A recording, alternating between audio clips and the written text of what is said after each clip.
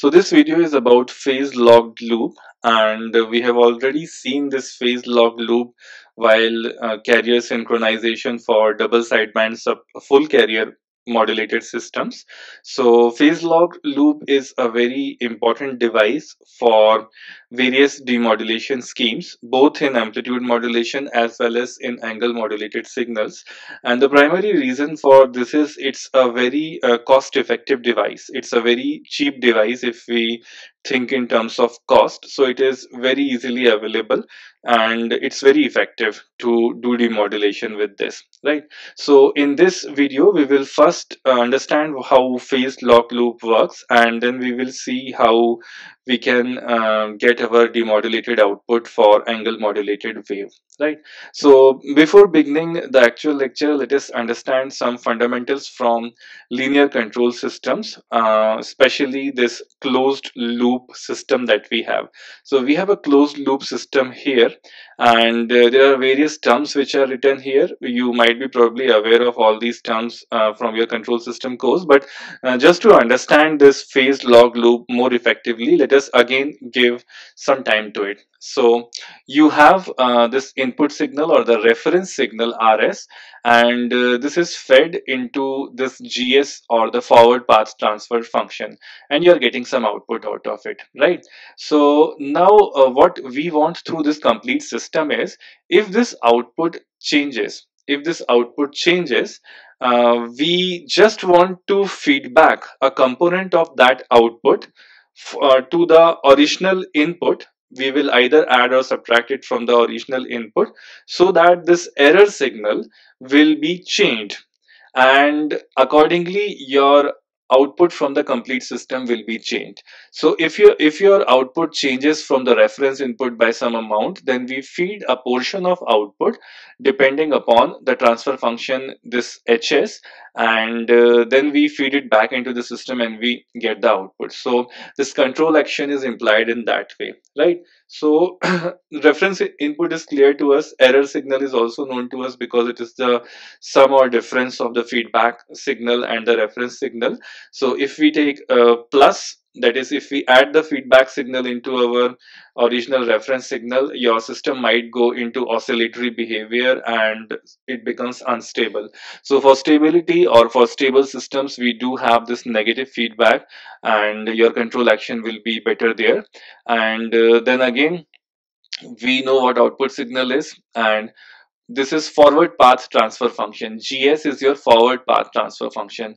And similarly, if you look at open loop transfer function, that is GS into HS. So this GS into HS is the open loop transfer function. And if you look the system overall, this overall system will be represented by this MS, which is closed loop transfer function, which is CS by RS. And from the calculations in control system, we already know that this ms equal to gs over 1 minus plus gshs, and this minus plus is selected based upon this bs signal, whether it is added or subtracted. So if it is added, you will have minus here, and if it is subtracted, you have plus here. So for our cases, we will be making a negative feedback, so we will use this plus sign. So there are other terms associated with this also. You can read them for yourself. Error ratio is there and primary feedback ratio is there. So we need to keep this in mind, because what we will try to do is, phase locked loop in general is a non-linear device. So we first try to convert it into LTI system, and when it is converted into LTI system, this linear control systems principle can be applied there, and we can easily come to a conclusion, because we have already done a good analysis for this in our control systems course. So moving on, now we come to phase locked loop. So this is the structure of phase locked loop. Here also you can see that there are two transfer functions. One is for the forward path and this one is for the feedback path. But there are some points of differences from this first figure that you see here. The first difference is this control system that we have studied up till now is linear in nature. However, this device in general is non-linear in nature.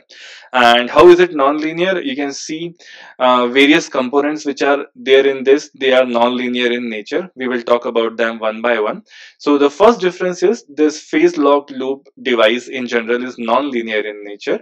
The second point of difference that you see here is a multiplier. This is a multiplier, and in your original diagram that we had, there was this summer. You could sum things, you could either subtract or add things. So we had a summer. So here we have got a multiplier. This is the second point of difference. And now let us talk about the individual components, right? So first one is loop filter and second one is voltage controlled oscillator. So let's first talk about voltage controlled oscillator. Voltage controlled oscillator is simply any device whose output frequency is controlled by the input voltage, input amplitude of the voltage, right? So you provide an input from this side and you get an output from this side. Now in output, the frequency of the output will be changed as per the amplitude of the input signal. So that's what we mean by voltage controlled oscillator, right? And the voltage controls oscillators instantaneous frequency is WVCO, and that is omega c plus c into E naught t. This E naught t is there, and c is a constant of this VCO. So it's input or instantaneous frequency is omega c plus something, and that something is the signal that you get from here, right? So according to this particular signal, its frequency is varied. This omega c is a constant term, so your complete instantaneous frequency is either increased or decreased depending upon what you get here, right? So now this is the thing about VCO. And one more important point, do not be confused between this E naught T or error signal. Here we will call it error signal, but if you remember in the original diagram, this error signal was here, right, before this application of this signal. So don't be confused in the terminology. The terminology is a little bit different. Here we are calling this as output because we were interested in this for this closed loop system. But when we talk about TLL, we will call this as output. The output that we have received after this point, we will call this as the desired output. However, if you compare the two things, you can see that we have symbols already assigned, and if we talk in terms of symbol, everything will be crystal clear, right? So this is the first device which is called as voltage controlled oscillator, right? The next thing is loop filter. Now what is the purpose of this loop filter? It is usually a low pass baseband filter. Now what is the purpose of this? The purpose will be clear to us within a moment. Let us discuss this complete system. So what we are trying to achieve through this system, we are trying to send an input to this signal. So input will be available at this particular point, and then after providing input, we want that the output that we have from the voltage controlled oscillator, that is this output, should have the exact same frequency as the input and the exact same phase as this theta I and theta naught t. So these two should be same. Omega c should be same and theta I and theta o should become same. And there is however a relaxation for theta I and theta o. If this theta I and theta o are not same, even if they have some constant difference, that is also acceptable, right?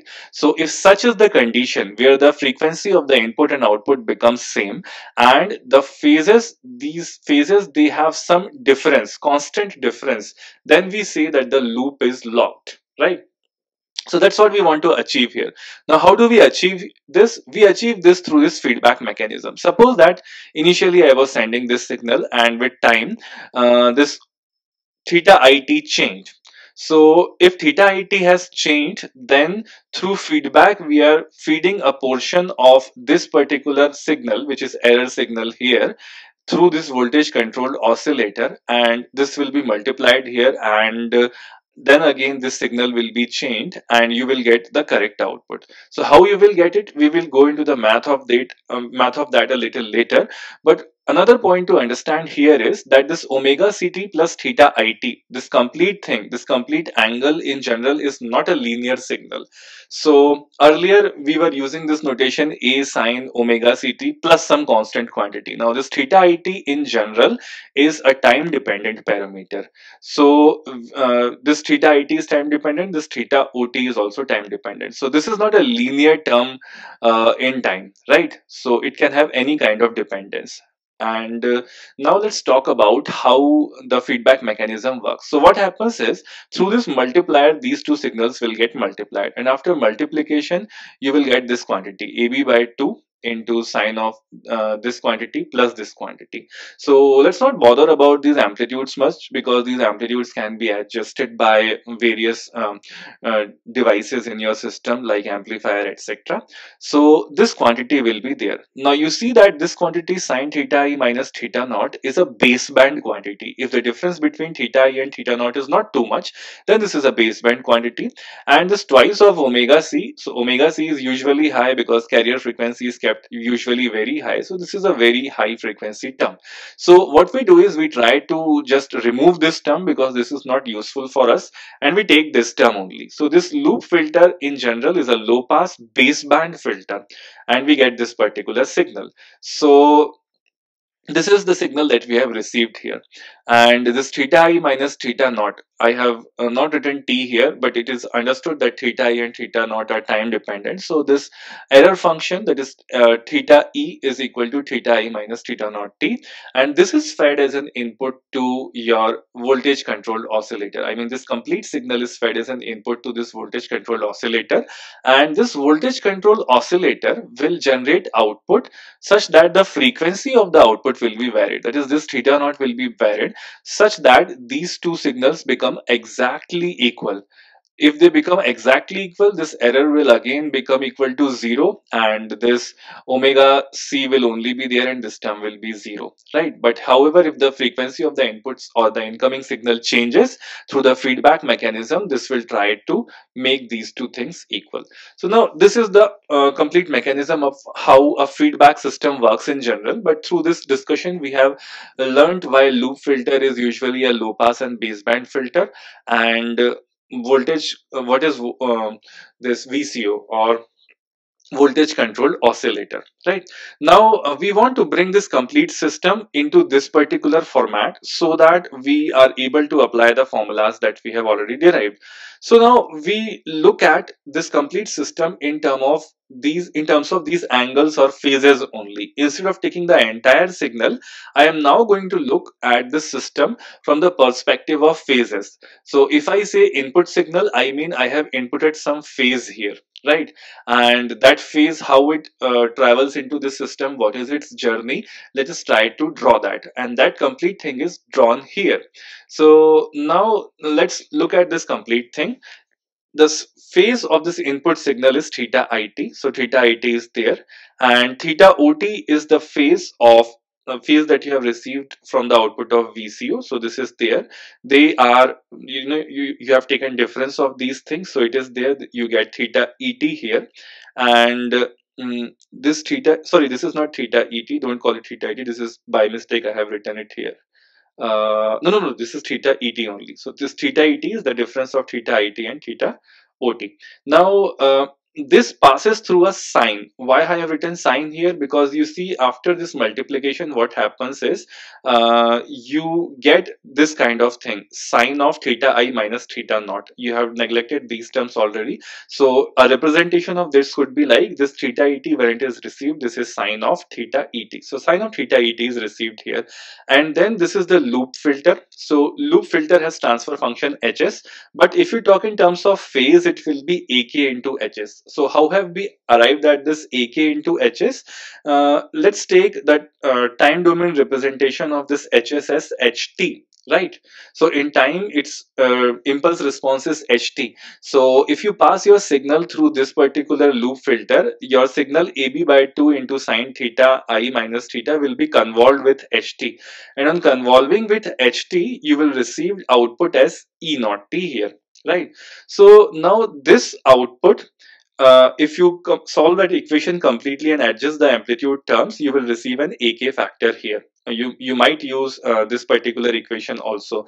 That is, the output that you have received here is E naught t. So theta naught t bar will be equal to CE naught t. Now this theta naught t is derivative of your theta OT, right? So we will come to it why this is theta naught t. But if this is the output, which is E naught t, and this is half of AB into sine of theta I minus theta naught. So this signal is what you have received here, and it is passed through this particular filter, which has got AK, and K is half of C into B. You already know what C is. You already know what B is. B comes from this thing, and A is already known to you. It comes from this thing, and the C, small c, is this particular thing, C E naught t.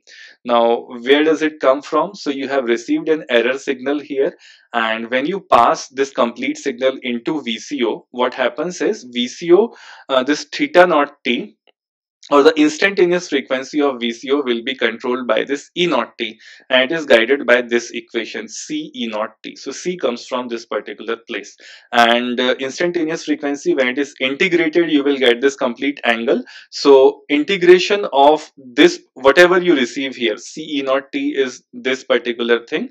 So whatever you receive here is integrated, you will get theta output t. So that is why, that is how you have received this theta output t, because if you differentiate this should be equal to omega VCO, because ultimately it is coming from voltage controlled oscillator.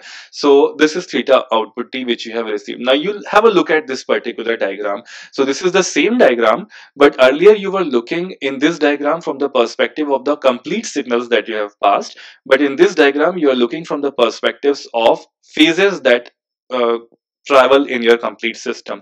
Now, one good achievement of this representation is you have replaced this multiplier sign by a summer sign. So we are approaching to this diagram. So we have got this summer sign here. Now we are also having a summer sign here. The only problem is this system is still nonlinear, because you see a sine component is present here, and if it passes through the sinusoidal system, you will get a nonlinear output here, and hence the system becomes nonlinear. Now, if through some way this sine can be removed, then our system will become linear, and we know that sine theta at very low values is equal to theta only, right? So if I apply this approximation, I will get, you know, a LTI system, or linear time invariant system. So here I have done the same thing. We have just removed that sine component by assuming small error analysis. Small error means this theta e will be equal to sine theta e approximately. If sine theta e is approximately equal to theta e, then you see that you have small error and sine can be approximated. So for the previous diagram, this is the approximation, and I have written this 1 by s, because for integrator in frequency domain we usually write 1 by s. So now this has become a LTI system, and now this complete system can be compared to the control system that we have already learned, and we can use the regular formulas, because it has now become a LTI system. Now what we are interested in is, we are interested in theta output t over theta input t, or if we talk in terms of frequency domain, we are interested in this particular quantity. So how do we calculate this? So this theta output t, this theta output s, if you talk in frequency domain, theta output s will be equal to 1 by s into AKHS into theta ET. So 1 by s, AKHS, and theta E in frequency domain. So theta ES, and theta ES is the difference of theta IS and theta OS. So that is what is being written here. If you rearrange the terms, you will get theta output over theta input as this particular thing. So this particular thing is written here. So we are interested in this particular quantity. Now another thing is, for small error analysis, we have got this thing. So I have written it here again, and if you want to calculate theta error, it is the difference between these two things, theta I and theta OT, and we want this error to be 0 whenever you give an input and the input tries to change this theta. So let's calculate this theta ES also. So theta ES, it can be further expanded as, because we have got the value of this theta OS over theta IS. So let's take theta IS common from here, and this term is already known to us in terms of this. So substitute this here and we get this particular equation. So theta ES is this particular term. Now this is your theta ES, and now we have received the expression for the output that we desire and the error that we have in the complete system. And now we want to see if this system is able to make this error 0 when this theta it changes, then in that case we can say that we have achieved a frequency and phase lock, right? So either we need a phase lock completely, or we need a constant phase difference, that is also called as a phase lock, right? So that's what we want to achieve. So for that we want frequency and phase synchronization. And how is that done? Let us say our incoming signal is a sine omega naught t into phi naught. This phi naught here is constant, and this omega naught t is not equal to omega c here. In our systems we were taking the input as omega ct here, and this term was time variable. Now we are assuming that we are getting a signal where omega naught t is there in place of omega ct, and this theta phi naught is constant. Now this can be again represented like this: a sine omega ct plus theta it, where theta it has this particular value. If you substitute this particular value here, you will get this signal again. That means again you have made your signal in terms of omega ct plus theta it is now a variable term. So now we have got the expression for this theta is, because theta is can be easily calculated. Theta is nothing but it can be calculated from various expressions that you see here. You have this formula for theta os over theta is. So this theta is, if it is written in frequency domain, so if it is written in frequency domain, like from this particular expression, this will be this particular thing, because this is t, so it will be 1 over s square, assuming initial conditions 0, and phi naught will be phi naught over s. So this is the equation that we have got. Now we also assume that this filter Hs is equal to 1 forever. For simplicity, we are assuming this. Later on we will lift this assumption, but you will see that even this assumption is good enough. Instead of taking this as low pass filter, you can take it as all pass filter. It is responding as if it is passing every frequency. So even if you take these two things and you try to calculate theta error s that we have derived for the general case, and you substitute all the values here for theta is and hs as 1 that we have assumed here, and you try to bring it in time domain, you will get this particular expression. So in time domain, after taking the inverse Laplace transformation, etc., you can do that exercise for yourself, you will get this particular expression. And if you let the time tend to infinity here, you will see that it will become this term. Now here you can see that a is constant, k is constant, omega naught is constant, because omega naught was the frequency of the signal that you were applying at the input of the system, and omega c is also known to us as constant. So this term has become constant. And what is this theta et? So let me remind you, in our original system that we have here, this theta et is the error signal between these two. So you see here this error signal has become constant. And what is the error? This error is in phase. So this simply means that the frequency has definitely matched, because in our original diagram we had omega ct plus theta it and omega ct plus theta ot. Now this calculation seems to say that the difference between these two terms has become constant, which indirectly means that omega c and omega c, they have already been set constant. So your frequency is locked and phase has constant difference, it is independent of time, so phase is also locked in that way. Now instead of using this hs as equal to 1, if you will use hs is equal to s plus a over s, that is you make a second order PLL, then you will see that phase error will also be 0. Here you have got some constant phase error. In that case, when you use hs is equal to s plus a over s, you will see that the phase error will also be 0 and frequency will also be locked. So this is how a phase locked loop works. So we have, in this particular explanation, we have just derived the general expression for the error of phase, and this input output relationship for small error analysis, where the system behaves as LTI system, and we have shown that frequency and phase synchronization can be achieved even by using a all pass filter, or if you use a second order PLL with hs equal to s plus a over s, you will achieve phase and frequency lock perfectly. Phase error will be 0. Here phase error is constant, right? So now there are some important terms. Let us see those important terms. First term is phase lock or phase covariant. So this is the term that you have already understood by now. What do we mean by phase lock or phase covariance? So I'm not elaborating this. Second point is hold in or lock in range. Now this hold in or lock in range means if the free running frequency of your voltage controlled oscillator. What do we mean by free running frequency? Your voltage controlled oscillator has a constant component of frequency plus some variable component which was given as feedback. So this omega c is called as free running frequency. Now this free running frequency and the frequency of the incoming signal, this is one thing. Another thing is the frequency deviation that you have for this particular thing. So you provide this signal of feedback, and this feedback should not be very great, so that your omega c becomes thrice omega c or 9 times of omega c or something like that. So hold in or lock in range means it is defined with respect to the frequency deviation. So the frequency deviation should not be very large. So the frequency deviation for which your PLL will acquire a lock is called as hold in or lock in range. Second thing is pull in or capture range. Now pull in or capture range, it is defined with respect to the input signal frequency. Now what do we mean by that? You have got this omega c as the free running frequency here, and this omega c, although this complete thing is not a linear term, so this is not constant, so we cannot say that the frequency here is omega c. If you differentiate it, you will get something else.